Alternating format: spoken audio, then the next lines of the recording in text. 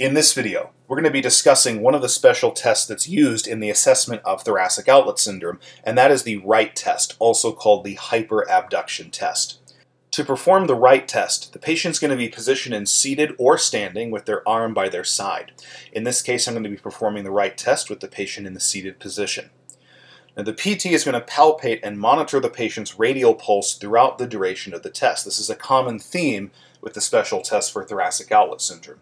So obviously here, the first step is to find the radial pulse.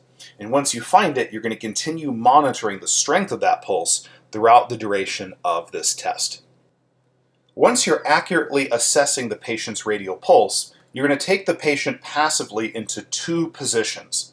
The first position, which we call position 1, is where the PT passively moves the patient's upper extremity into 90 degrees of shoulder abduction, 90 degrees of external rotation, with 90 degrees of elbow flexion. So let's see that right here. So we're continuing to monitor the patient's radial pulse, and once we have the patient in this position, we're going to hold it for 1 minute, looking for signs and symptoms consistent with thoracic outlet syndrome. So we hold in position 1 for 1 minute.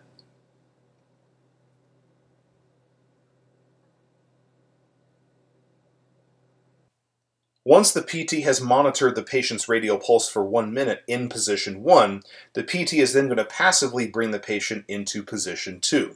So to get to position 2, the PT is going to bring the patient's upper extremity into maximum shoulder abduction with now the elbow straight. So let's take a look at that. Basically lifting the arm as far as possible above the head. And you're going to hold this position for 1 minute. Again, assessing for signs and symptoms and monitoring the vigor or strength of the radial pulse. A positive test here can be any of these three things right here. Number 1, a complete disappearance of the radial pulse in either position 1 or position 2. Or at the very least, number 2, a decrease in the vigor or strength of the radial pulse in either test position. Or finally, number 3, reproduction of any familiar upper extremity symptoms. Those could be numbness, they could be tingling, they could be pain, they could be weakness, anything that is familiar to the patient. Additionally, the test position that yields a positive result gives you some clue as to what anatomical structure or space is involved in the compression of nerves and vessels as they exit out towards the upper extremity. For example, if a positive test is found in position 1, then that indicates more of the pectoralis minor space as the source of the compression. Whereas if a positive test is found in position 2, that implicates more of the costoclavicular space as the source of the compression.